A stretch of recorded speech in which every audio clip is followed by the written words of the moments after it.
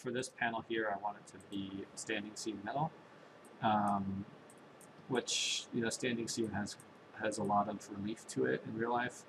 So it's a little bit tricky to fake in V-Ray, but I thought it'd be a good example to show you guys because it's sort of doing the opposite. So everything we've done so far is recessed, right? We have like the gaps between the wood, we have the sort of edges between these panels. It's all a relief that we want to see.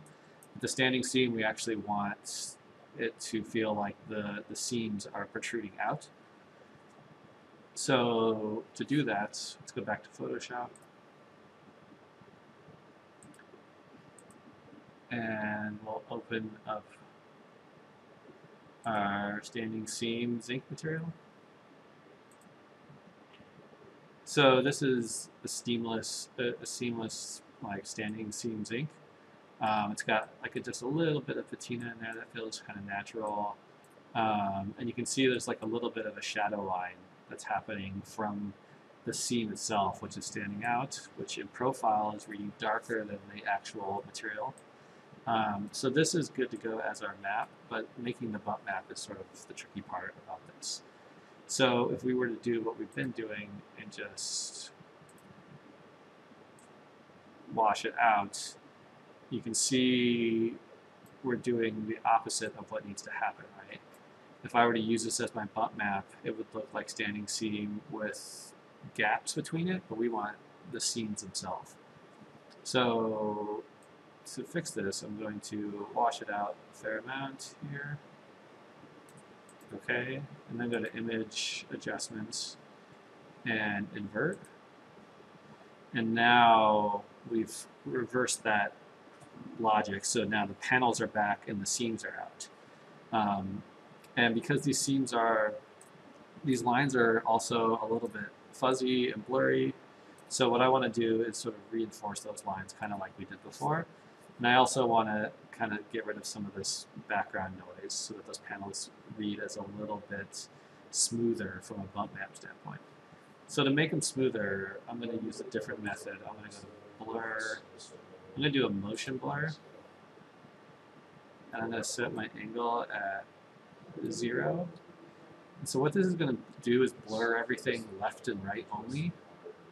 So if I turn this all the way up, it basically blends entirely through the image and sort of erases all the noise. But it doesn't erase my lines because my lines are horizontal and I'm blending it in the horizontal motion. If I turn this vertical, you'll see it blurs everything vertical and then it's all a big mess. Turn this back to 0. So it's a way to blur without messing up what's happening in the horizontal. And so I'm going to get it so it's more or less like this. Maybe a little bit of noise in there is always good. Click OK. The other thing I want to do is exaggerate those white lines again. So go to Image Adjustments, Brightness and Contrast. See if I can get that to.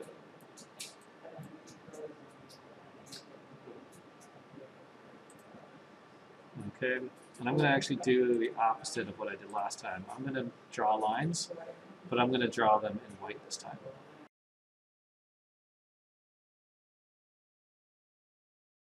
Take all those shapes, merge them. I'll rasterize that layer. So now you can see I have that nice sharp white edge, just like the most proud point, and then it'll kind of fade back down to the flat panel of the standing seam. I'm just going to blur that with the Gaussian blur, just a half pixel, so that it's just not so crisp. So you get a little bit of fuzz on there. And so we'll use this as our bump map. So File, Save As, Standing, save it as a JPEG. Bump, save. Okay. So let's come back to Rhino, create a new material. New generic material called a standing seam. Sync. For the diffuse layer, we'll use the bitmap, go to where we just created that.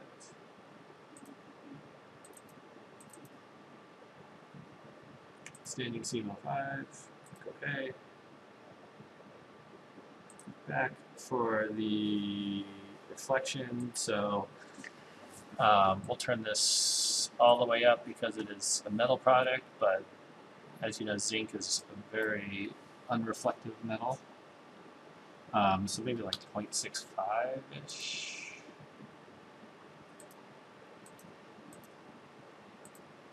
See how that looks. Yeah, that's feeling right. I might even go lower, like 0.6. And then go to my maps, bump map. We'll use that bump we just made. Okay. So again, it's pretty subtle here, but it's really starting to feel like it's actually, those seams are sticking out as opposed to it feeling like those seams are gaps between the zinc. And for something like this, where I really want to amp up that contrast, I'm going to double the intensity. I'm not going to see it much in the preview, but we'll see it in the render. All right, so let's bring that down. Let's now go to this layer, which I called standing seam. Connect it to our standing seam Vray. Okay, okay. So it's come in vertical. Let's now adjust this to make sense in our scale. So I'm going to click on it, go to box mapping. I use this material all the time, so I know that it's 14 panels, which is 1 foot standing seam, so it's going to be 14 feet by 14 feet by 14 feet. Show mapping. And actually, I kind of want my panels to feel a little bit more elongated. So the height's right, because I know these are about a foot. If I measure that, yeah, so it's about a foot. So I'm going to make this a little bit wider, though, so I don't see as many vertical seams. Let's scale this 1D and make it like 30 feet. That's feeling pretty good. Not going to worry too much about alignment, but yeah, it's a little better. Alright, so let's take a look at that and see if it's starting to feel right. I'm going to change this to a 2-point perspective so it feels a little bit more how we would like to render.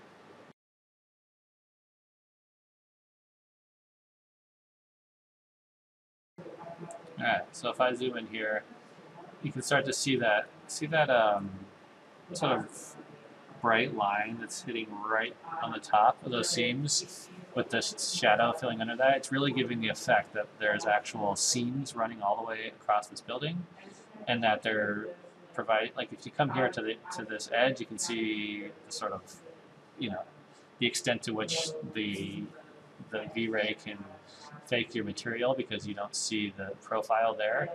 But when you zoom out and step at this, it gives the illusion that there actually is standing seam here, and that there is a sort of, that seam texture is coming proud off the material. It's working nice up against the concrete, which is having sort of the opposite, where it's recessing to feel like a panel. We're getting just enough reflectivity. You can see it's sort of like that matte metal feel of the zinc. The concrete is catching just a little bit of light in a nice way. The wood's getting maybe a little bit more because it's, has a little bit of finish on it.